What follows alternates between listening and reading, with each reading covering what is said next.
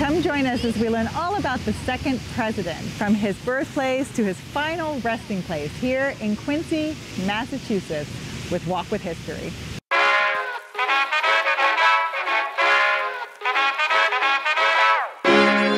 So I'm at Hancock Adams Common, and they have a statue of John Adams here.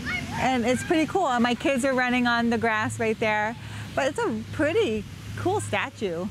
With his cane, it says, farmer, architect of American independence, statesman, John Adams, October 30th, 1735 to July 4th, 1826.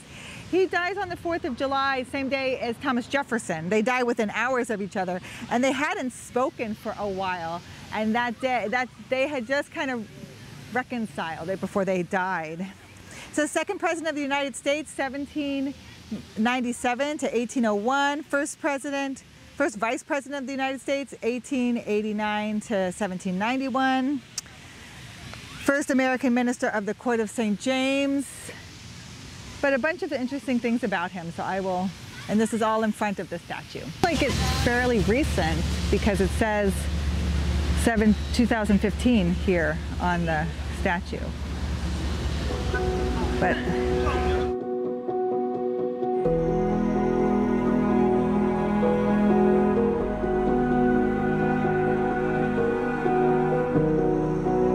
Church of the Presidents, built in 1828. John Quincy Adams proposed the church become permanent resting place of his parents.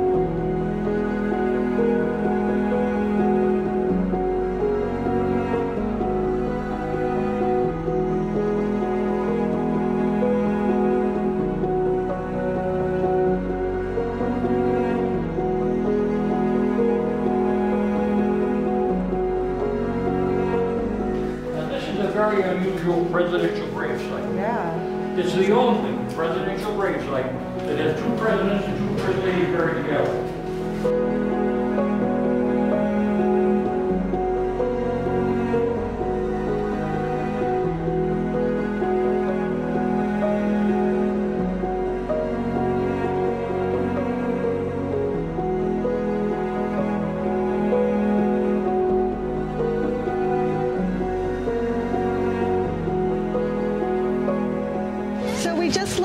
The church and got to see the graves of John Adams and his wife Abigail, John Quincy Adams and his wife Louisa.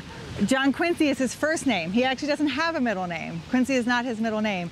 And Abigail Adams' grandfather was Colonel Charles Quincy, and that's where the name comes from here. That's where they get that name. This used to be Braintree, Massachusetts, and then they split it. And it was going to be Hancock, because John Hancock is born not too far away from here. But John Adams was the second president, and he kind of wanted a place named after his wife's grandfather, and so it became Quincy. So this is the town of Quincy.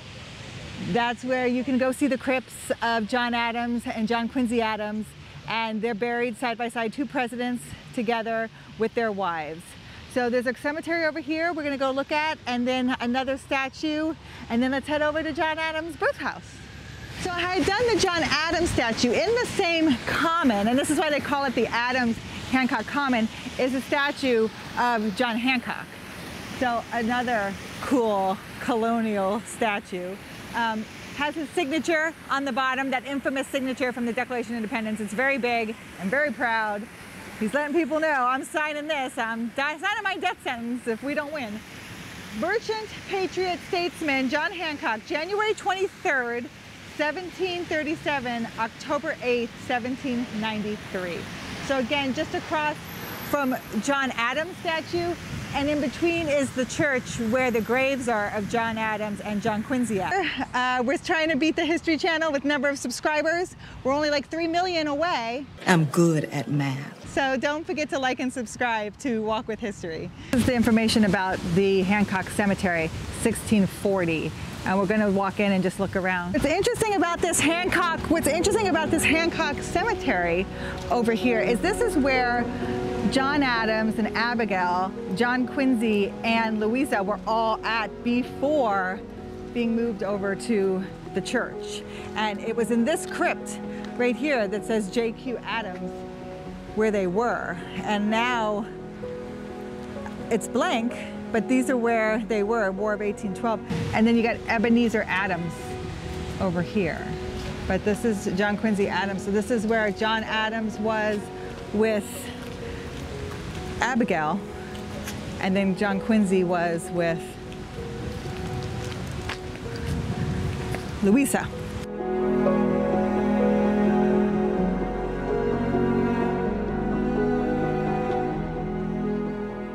I'm at 141 Franklin Street in Quincy, Massachusetts.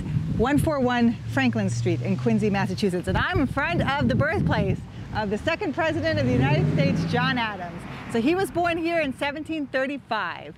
And then John Quincy Adams, his son, and this is where John Adams lived with Abigail, is born here in this house in 1767.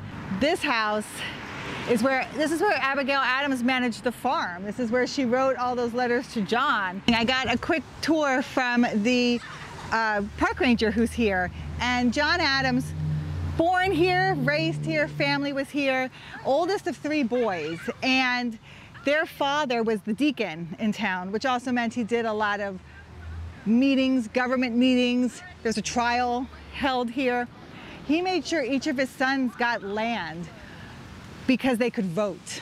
So very diplomatic, these early influences of John Adams, his father, making sure each boy gets land in the family, all 3, not just the oldest, all 3, so they would be able to vote, because you needed to be a male and own land to vote in America at that time. So this is the house that John Quincy Adams is born in. So this is where John Adams will live with Abigail. And again, it's right beside the other home, and chimney right in the middle, but this must be where she would write the letters from. I took some pictures in the other house. I was able to get in, the park ranger let me in, and I took some pictures of where they believe John Adams' desk was. The big kitchen, and the reason why the kitchen was so big is because it would also serve as a meeting room for his dad, who was the deacon, to have people in there. But this is the house where John Adams lived with Abigail. I'm gonna knock on John Adams' door. How cool is that? I just knocked on John Adams' door. Can Abigail come out?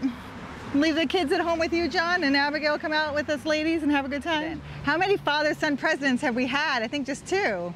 Just the Bushes and the Adams. To know that John Adams, his father, had such an influence on him with the government and the meetings, then with making sure his sons had land, and then Abigail is such an influence on John, and then of course on her children. It's neat to somebody is the wife and the mother of a president. That is unique. Abigail Adams. Barbara Bush and Abigail Adams are probably the 2 women that own that distinction. It was just so neat to be here. It was so neat to visit the resting sites of the 2nd president and the 6th president and their wives. And so neat to be here in Quincy, Massachusetts. So if you ever get a chance to come out here and visit the National Park Service sites for John Adams, I suggest that you do it because it was really cool. So thank you for joining me today, and on to my next Walk with History.